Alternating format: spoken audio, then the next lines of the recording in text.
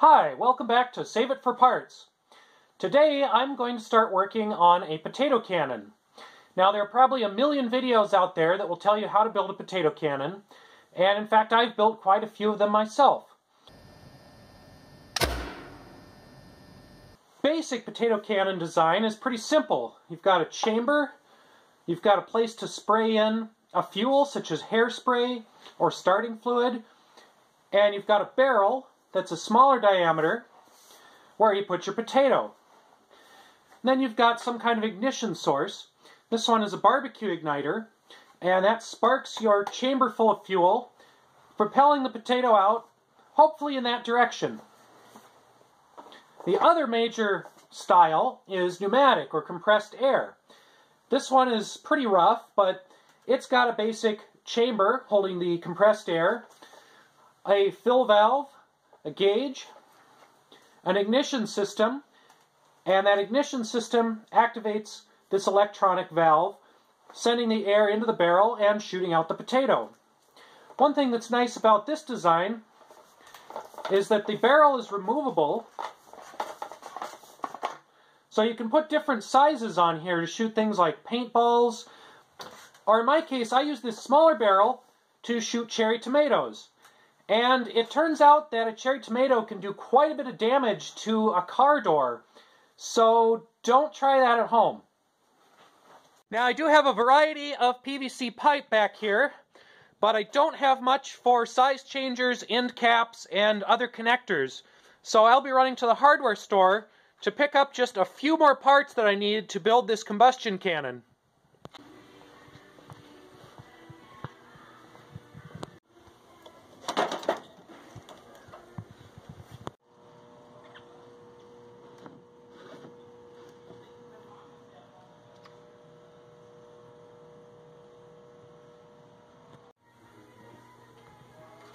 So this always happens when I go to the hardware store. I go in there for 2 pieces and I end up buying the rest of the plumbing department.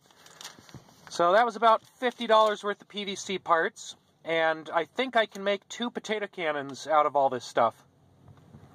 Another upgrade that I'm planning to do with this potato cannon is to have a built-in fuel and ignition system using something like a propane torch. So I can fill the chamber with the propane by half-clicking it, and then ignite it by clicking the trigger to the ignition part. I've done this before. I've used some propane torches for a couple of my other potato cannons in the past, and I'm thinking of getting something like a remote hose that goes from the propane tank to the torch so that it's not just this huge weight hanging off the bottom of the potato gun. I might play around with some other improvements, such as a repeatable feeding system for ammunition like bouncy balls, and I might do a better pneumatic gun that looks a little prettier than my duct tape special here. But those will be future videos. For now, I'm just going to focus on the basics of a propane-powered potato cannon. The basics for what I have now are the barrel, an adapter for the barrel, which is going to go to this screw mount connector,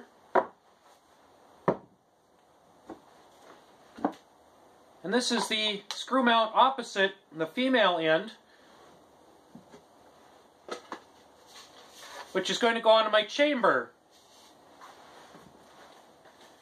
Then I have the end cap, and this is the basic combustion chamber of the potato gun. That threaded adapter lets me put different barrels on it. And for an ignition source, I need to find a way to put this torch into the back of the combustion chamber.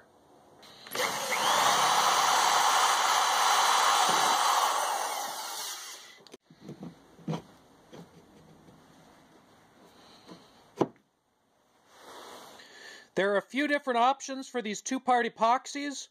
Some of them only work on plastic, some of them are more designed for metal, and you want to try to get one that is equally good at both, because for something like this, you're bonding PVC plastic and the metal of the torch. I used quite a bit here because I want this to hold up to what's essentially multiple explosions in a row. And I'll screw the tip onto this torch. So once this end cap is mounted onto the combustion chamber, the tip of the torch will be inside, and that will be providing both the fuel and the ignition source. I also have this other two-part epoxy, which is more like a modeling clay or putty. And this stuff actually says that it sets up underwater and sets up with pretty high strength and cures in an hour. I've actually used this particular one for potato guns in the past. I think when I was 11 or 12, I epoxied one of my dad's torches into a potato cannon, and he wasn't too happy about that because it turns out these torches are really expensive if you buy them new. The torch I'm using now is one that I got on eBay fairly cheap, but if you went into the hardware store to pick up one of these new, it might run you around $50 just for the torch head. So this stuff comes as kind of a two-part clay or epoxy, and you just smash the two parts together until it's one mixed kind of blobby gray color, and then you can shape it into any form that you want. So I've molded my epoxy clay around the torch nozzle and into the chamber, and I've actually done this before with just one layer of epoxy on one side of the chamber. Now remember, we put the other kind of epoxy on the inside to seal up and hold the torch inside from both ends of this end cap. And I feel pretty safe about having my hand near here with a propane explosion going off inside the chamber, because with two layers of epoxy, those hot gases and pressure are not getting out. So while I'm waiting for that epoxy to set up, I brought my pipes inside briefly to let them warm up a little bit. It's currently about 40 degrees out here, which is borderline for the PVC cement. It likes to be somewhere between 40 and 100 degrees. So I brought this inside to warm up. I brought my cement inside to warm up. And I don't want to actually do the cementing inside because it stinks and it puts off some more fun fumes. So I'm going to go ahead and glue these pipes together. This is essentially no different than normal plumbing at this point.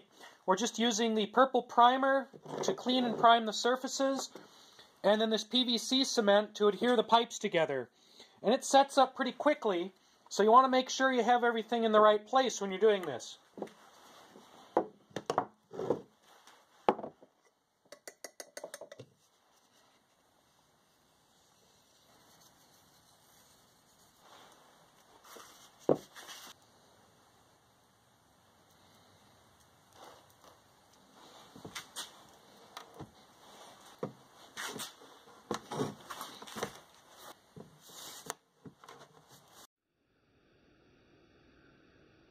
Now I should have a propane extension hose somewhere in here. There's a couple. I think this one will fit my torch. Now I also picked up this little torch holster or hanger earlier.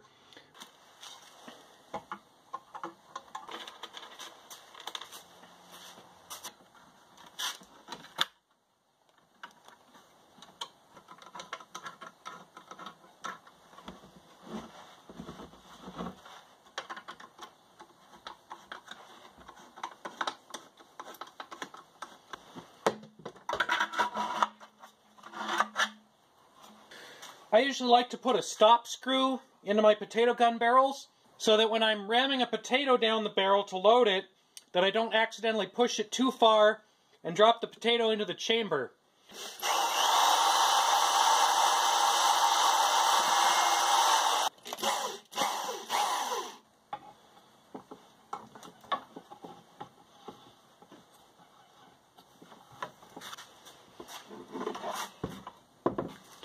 Alrighty, so now we have a fairly ridiculous potato cannon.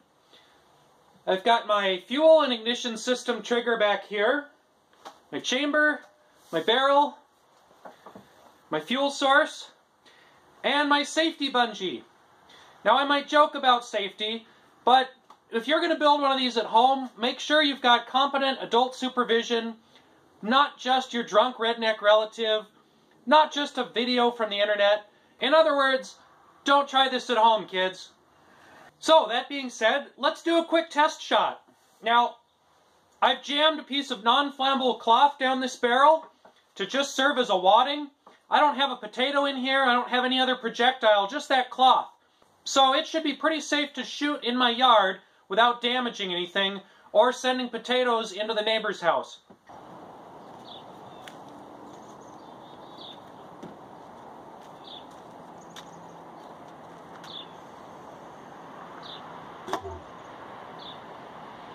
That was a pretty weak shot.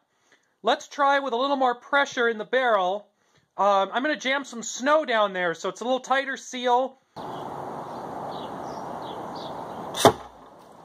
That one worked a little better.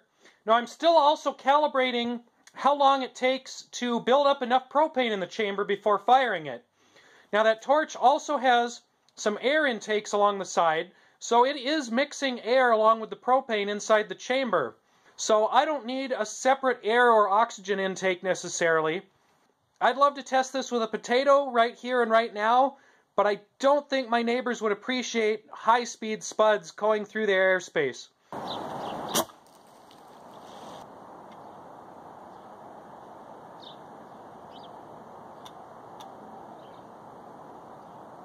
So I've already found a problem with using these long propane hoses in the winter. They ice up. Nothing comes out. Now compare that to using just a straight tank on the torch. And it actually goes off. I did switch to MAP gas at one point because it gets a little more power. But neither the MAP gas nor the propane was flowing through that hose after the first couple shots. And I'm pretty sure it got ice built up inside of it. So I'm going to have to let my remote hose sit for a while and warm up. And I might have to just save the propane cannon for the summer, at least if I want the cool undermounted tank. So that gives me an opportunity to switch over to a pneumatic or compressed air potato gun. And I think that's going to be my next video. So go ahead and subscribe if you want to see that one, or go ahead and check out some of my other videos to see some of the other things I've done. Thanks for watching the Save It for Parts channel.